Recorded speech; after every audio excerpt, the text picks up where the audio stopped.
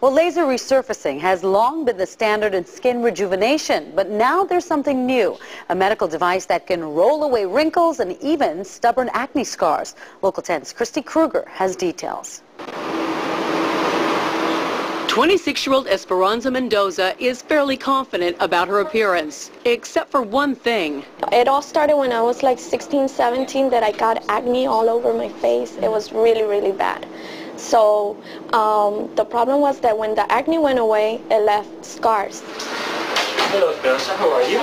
Esperanza tried several expensive laser treatments, but nothing really made a difference. Acne scarring is very difficult to treat. It's a very difficult problem. You know, patients have usually gone through many treatments and they're kind of exhausted. And many of them just give up, others just continue to fight. Dr. Andreas Bustillo has a new weapon in the battle, a medical device called the Roll-CIT. It's a tiny roller with needles in it that penetrate below the skin's surface to rebuild collagen, which ultimately plumps up wrinkles and acne scars. This gives very good results with very little drawbacks. You don't get any scarring as you may get with CO2 laser resurfacing or dermabrasion. You don't get any pigmentary changes as you may see with these procedures as well. While the full effect of this treatment takes several weeks to appear, we did catch up with Esperanza just a few days later to see how she was doing. During the surgery, it doesn't hurt. After the surgery, nothing. I didn't feel nothing.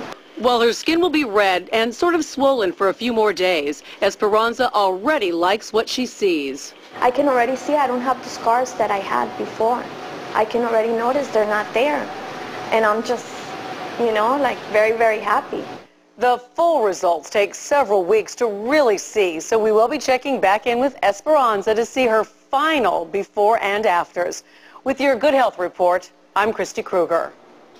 The typical cost for the procedure is between $2,500 to $3,000. For more information, log on to our web channel, local10.com. I'm interested to see her complexion in a few weeks. Yeah, it takes a while to heal because you're actually like removing cells and letting new ones grow.